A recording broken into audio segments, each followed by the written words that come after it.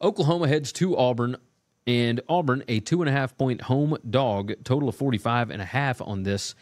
And you can get, I think you can get a 3, you can get a 2 as well, depending on which direction you want to go with this. My stats model has Oklahoma by 10.99. My power rating plus stats has Oklahoma by 5.83, just pure power rating. Before you get into home field, it's got Oklahoma by about 3 points. So you give them 3 points for home field at Auburn, Jordan-Hare.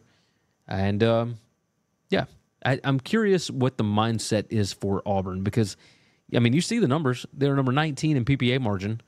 They are number 37 in offensive PPA per drive. The defense is actually pretty good. Oklahoma's defense is slightly better. Oklahoma's offense is atrocious. But Michael Hawkins Jr., I like what I saw out of them. You could see that spark with the team whenever you saw him come in. All the rumors were that he was fantastic at practice, and then he finally got into the game, and he was awesome.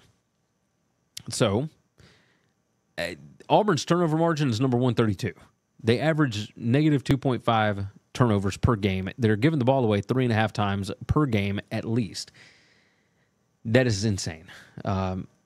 Just insane. Penalties per game, like Oklahoma doesn't give it away much, but they do get a lot of takeaways. So they're number 3 in turnover margin.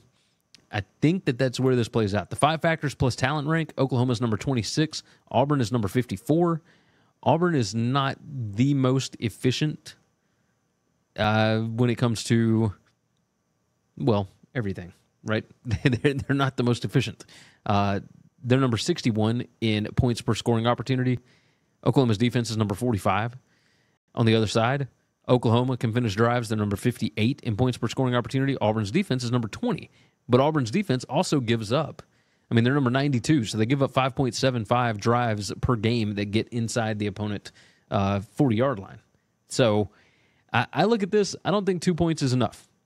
I'm going to take Oklahoma minus the 2. Thanks for listening to Winning Cures Everything. Make sure and follow me on Twitter at GaryWCE. If you want to toss in a question, you can email me, Gary@winningcureseverything.com. Make sure and hit that subscribe button, and we'll see you next time.